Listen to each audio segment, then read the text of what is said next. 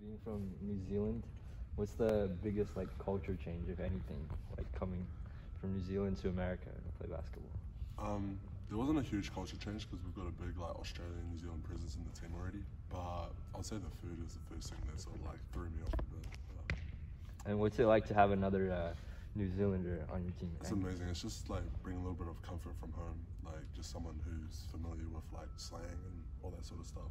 That makes it a little bit easier. George, your game, like you're out there hustling, you're grabbing rebounds, you're playing defense. Like, what's that mentality that you try to bring going into every game? It's just kind of grit from where I'm from. I'm from Chicago, and it's a toughness that is instilled in us from a young age. So it's something I bring with me with everything I kind of do in life.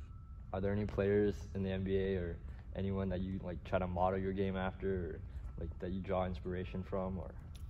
Obviously, there's a lot of Chicago players that I Patrick Beverly, Pat Bev, we got D Rose, Jabari. It's a lot of guys that just growing up I've seen with my own eyes that inspired me to just keep playing this game and going hard. Callum, like there's a big improvement from your game from last season to this season. You've shown a big jump in terms of what you're able to do on the court. Take me into a little bit of how you were able to like get from like freshman year to sophomore year and like the improvement that you've shown. I think most of it's just confidence. Like my confidence has improved. My teammates have more confidence in me. So my coaches. So I think just learning through like playing last year because I played a lot of minutes because I was just given that opportunity I guess last year. So I learned a lot. And now I was in like first year, so I've been through it. And how do you guys try to balance being a student with being an athlete? You guys have to take midterms too, study, do homework, stuff like that. But then you guys also have games, you guys have practices, weight training, a bunch of other stuff that you guys have to fulfill as being an athlete as well as being a student. So how do you guys try to balance the two of those? It's probably just organization. We just try to stay on like a routine, and our days are kind of mapped out so we know what time we have to be at certain places. So from there, just trying to work in your own schedule within the schedule of the team is important.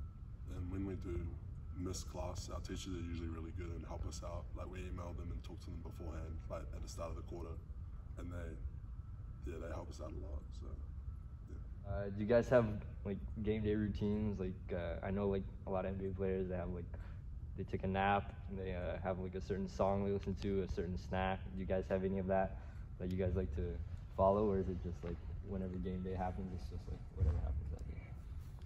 I like to get like a work out in before the game, so like 2 hours before. Other than that, not really. I just sort of go with the flow. Same. I mean, I got like a game day playlist that I listen to, but other than that, just try to prepare for each game and go out there and be ready. What type of songs do you listen to? I mean, I love where I'm from, so I got a lot of artists from Chicago, like G Herbo, Lil Durk. Like I like rap, so I listen to music. What do you guys wish to pursue after college? I know it's like a long way, a little bit ways from now, but like, or have you guys even thought about that at this point? Because you guys still have like a little bit of time. But do you want to pursue something after basketball, like a professional career in basketball, or do you want to you want to join my side, be a journalist, or do you want to broadcast or do something completely outside of athletics? So I definitely want to pursue like pro sports, but I know that won't last forever. But to be honest, I haven't really thought about after sports. I haven't like come up with something that I really want to do yet, so I'm still looking for that. Same. Definitely want to play professionally and just follow entrepreneurship and be a brand in myself. Follow that. You guys did UFC training in the off season. Yeah. Yeah. Take me into like what that was like doing UFC training for preparing you for the season.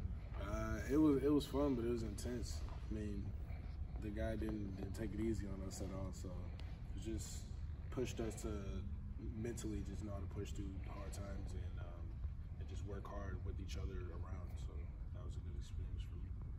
Yeah, it was definitely tough. That was one of the hardest sort of like workouts I've been in. We're in a big like warehouse type thing and no AC, so so it was like really hot, middle of summer, so it was definitely mentally challenging, which I think showed a little bit in our like game this year. About how many hours a week do you guys spend practicing, and how many hours do you spend like at the gym doing a workout? I'd say actual practice 10 hours maybe, and because in season it's sort of like rolled back, so like 10-ish. That's like with the team. Then that's not counting your own workouts and stuff. Weights we do 2 to 3 hours every 2, 3, 4 hours depending on the week. And yeah, that's not including our own stuff, so we spend a lot of hours. Obviously, like being an athlete, like you want to eat healthier than I would because I don't eat healthy. But do you guys like try to eat certain foods, or do you guys eat unhealthy? Because I interviewed some of the players, like Janin and Marina. Like Janice, like she kind of sometimes doesn't eat as healthy as she could be. But do you guys eat healthy? Try to eat healthy? I definitely try to eat healthy. I try to go to Trader Joe's and just cook some stuff at home just to make sure I'm like controlling whatever I'm eating. But sometimes it's hard just because you don't have a lot of time, so you just gotta kind of grab something that's quick, accessible. Yeah, I'm the same way. I try to like stay healthy, but sometimes when you only got like 30 minutes in between classes, you just want to grab something quick. So yeah, we try to, but it's hard sometimes. Are there any like specific like New Zealand dishes that you cook, or do you just eat American food? No, I just eat American food. I've been transformed into it. How much sleep do you guys usually try to get before a game? Before a game, 8, 9 hours before a game. Try to get like really good sleep, so we're rested. And then in between, so like shoot around and actual game, we try to get like a nap usually. Just try to sleep an hour or so.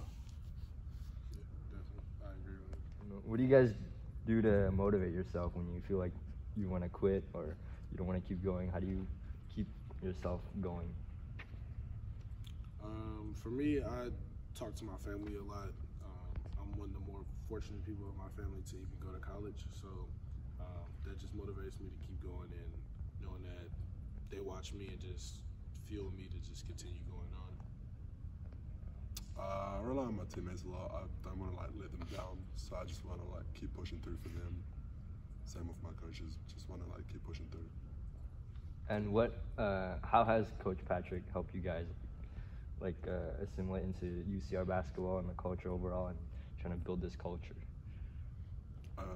We like both came in like with him, like so his first year was our first year, so we sort of like knew his expectations, and we like, well, I was like freshman, so I didn't know anything else in college basketball, so that just made it easier to sort of follow him and carry on with him.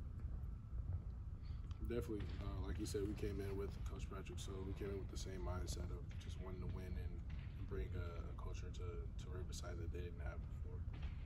All right. And my last question, is there anything that you guys want people to know about yourselves that they might not know? Or is there anything? Any interesting fact? Or? I don't know. I mean, I feel like you get what you see. I'm a cool person. I enjoy it out here in California, and I've been having a great time at college and this whole experience. Yeah, I think I'm the same. People sort of know me. Well, tall.